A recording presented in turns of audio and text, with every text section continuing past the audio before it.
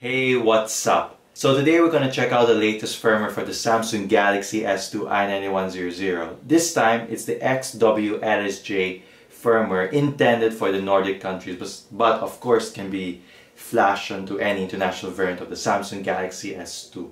So what we're going to do today is I'm going to provide a quick guide on how to flash the firmware on the Galaxy S2. Please do take note that this is only for the international version and not for AT&T or Verizon or Sprint mobile phones in the US. This is for the i9100. And secondly, we're going to have a quick overview of the new firmware on the Samsung Galaxy S2. So stay tuned. Hello once again. So the first thing you have to do is to switch off your Galaxy S2. And once you power it off, we'll have to enter download mode. So as you can see, it's completely off. So let's put it into download mode simply by pressing the volume down, the home button, and the power button all at the same time for 5 seconds or so, and you're presented with the download screen. Connect it via your micro USB to your computer. Press volume up. Once it's in download mode, head over to Odin. I'm using Odin version 3.07. All the links will be in the video description below. So once you've done downloading the XWLSJZIP file, don't worry, the links will be provided in the video description below. You've got to extract that XWLSJZIP file onto your computer, and you'll be presented with two files, which is the XWLSJ.tar file and the SSDL.dll. Ignore the SSDL, that's not important. What we need is the XWLSJ.tar. So open up Odin. And in this case, I'm running Odin 3.07. Once it's open up, click on PDA and look for the folder where you extracted the zip file you recently downloaded, and look for the i9100 XWLSJ blah blah blah .tar. If you look over here, it says .tar.md5. Select that, click open, and this will take roughly about 10 seconds as it will check if the file has been corrupted during the download phase. So I'll be back. So we're back again, so it's finally loaded up and the MD5 has finished successfully. So as you can see over here, it says COM5. That means there's a good connection between the Samsung Galaxy S2 and my laptop.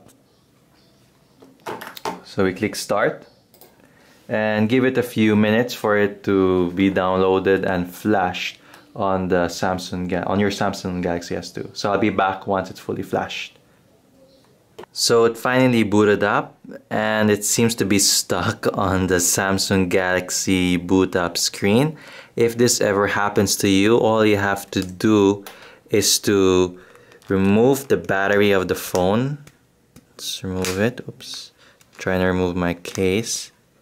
And all I have to do is remove the battery from the phone, then access recovery mode, so remove the battery, and then to access recovery mode, all you have to do is to press volume up, the home button and the power button all at once for 10 seconds or so, and the screen should flash twice. Yep, so that means you're going to be accessing recovery mode any second.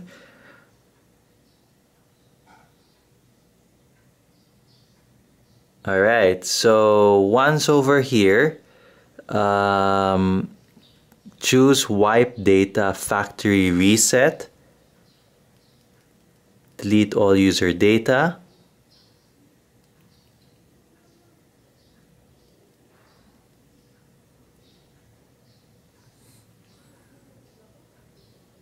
sometimes this happens because I just came from a custom ROM, so most of the time these issues usually arise. So once you're done with the Wipe Data Factory Reset, choose Wipe Cache Partition, then reboot system now. And this should most probably fix or should boot up after 2 to 5 minutes. So I'll be back once it's fully booted up. So we're back again. So if you get to this screen, it means that your Samsung Galaxy S2 has been successfully flashed with the Nordic XWLSJ firmware. So just click Start. Now I'll choose United States. Click Start. You can skip this. Let's skip that also. No, let's do that later on, not now.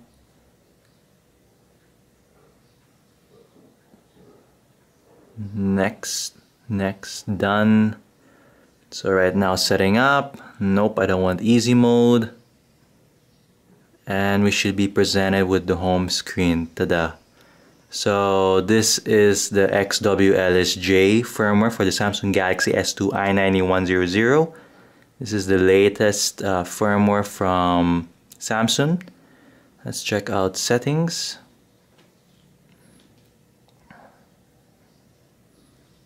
About device 4.1.2 Jelly Bean, alright. Baseband is XWLS8 and build number is XWLSJ. So as you can see, it's got the same Touch UX interface or TouchWiz interface as the Samsung Galaxy S3 or the Samsung Galaxy Note 2. And that's basically about it. It's very fluid, as you can see. If you've got any questions in flashing, or if you got any issues or problems that arise during the flashing progress, feel free to ask them below. And don't forget to like and subscribe to Wired Mash. Thanks, guys.